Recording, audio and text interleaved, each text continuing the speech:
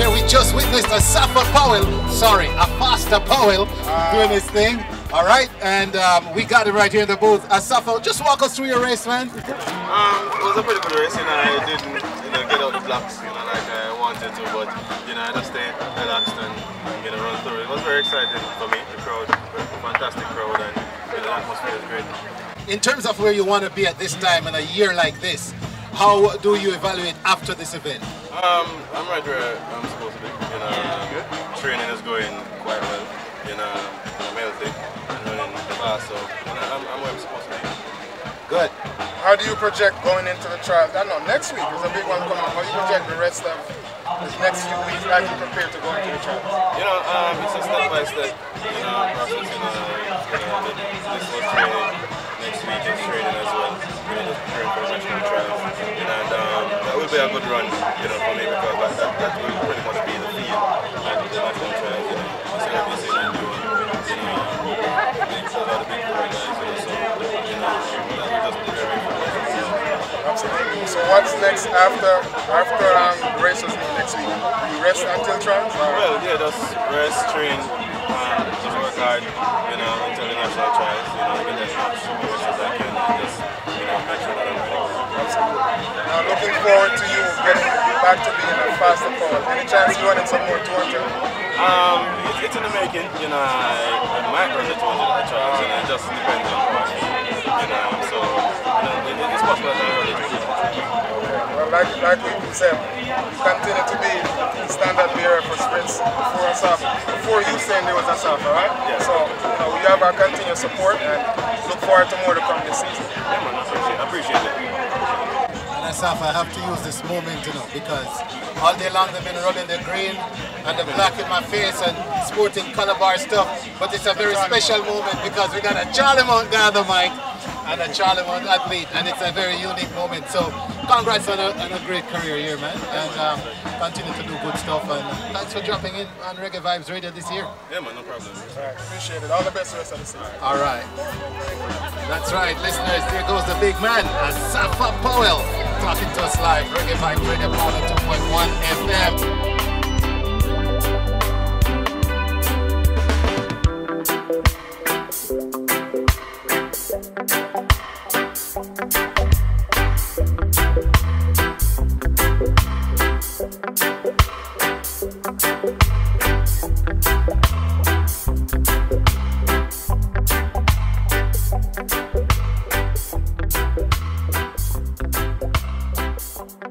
12.72, how do you feel about that today? I feel great. I mean, the weather was hot. I'm not necessarily used to all this humidity, but I executed my race and I won. And sometimes you just got to win, even if you want to run faster. That's right. In terms of preparations, how do you feel heading into future events after today's performance? Oh, I feel great. I mean, I'm slowly putting my race together 100%.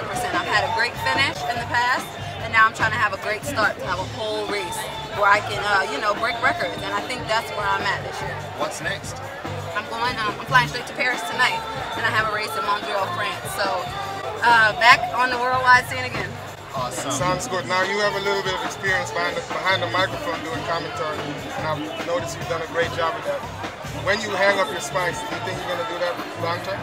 It's definitely a dream of mine. I mean, I love to talk, I love to interact with people, and so I think that's the best way to combine the two. Plus, I kind of know what I'm talking about a little bit. Absolutely. You're good at it on the track and off the track.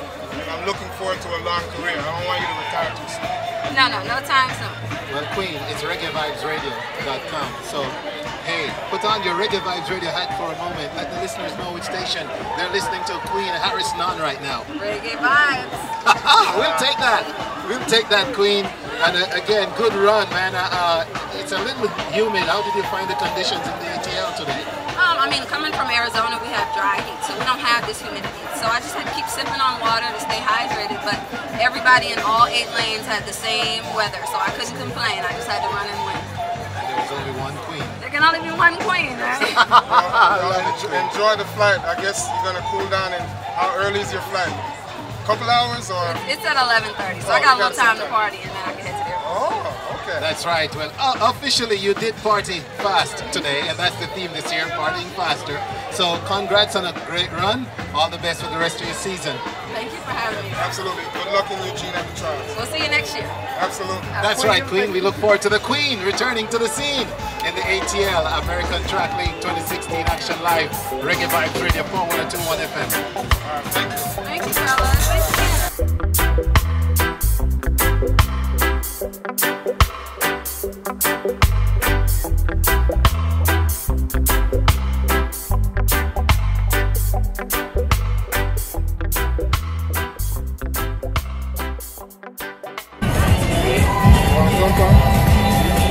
That's right, Reggae Vibes Radio, 102.1 FM. We are with the winner of the women's 800 meters, Natoya Goule.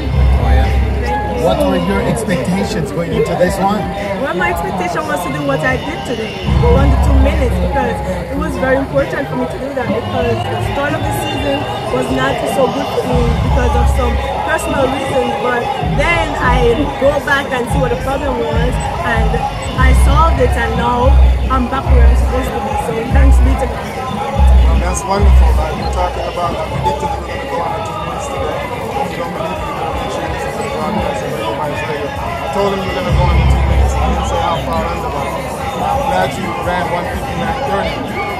Just learn that that's a personal best. Yes, it is, and I'm super happy with that. I can't wait to call my coach, because he couldn't be able to be here today unless he would have. And I know he's proud, because this is actually my first time going under 2 minutes at this time of the year. Normally, the first time is at trials, which is the end of June. So being able to go at 1:59 and even a PR, I'm really looking forward to what I can do this year. Right, and just to share, our coach is called Mark Elliott, call him Ifta. Yeah, Ifta. Ifta, right? But definitely a great race for me. So how do you take this race and prepare as the season progresses towards trials and dreams? Well, actually, this gives me more confidence that I can definitely go under 1:59, because I went through at 56. Right, and 1:26. Yes, and I feel good. So if I actually run the way coach want me to run, which is 58, 1:28, I definitely can finish in at least 30 seconds for the last 200, and that would bring me to 1:58 or even faster. Absolutely, I think 1:58 is definitely realistic, and anything is possible when you're running in that range. Yes, it is. Well, once again, Natoya, a very good run. Happy that you made your, met your expectations of this race. Congrats and good luck with the trials and all the other events that you're preparing for this big year. Thank you very, very much. Thanks for being on Reggae Vibes Radio, and we'll continue to bring some vibes so you can have a nice cool down. Yes, and you all should continue to listen. They're playing some nice music. That's right. Thank you for that much, Natoya. Tell them you're listening to Reggae Vibes Radio. Yes, I'm listening to Reggae Vibes Radio. Big up. Big up. Natoya. Good luck in your career in broadcasting.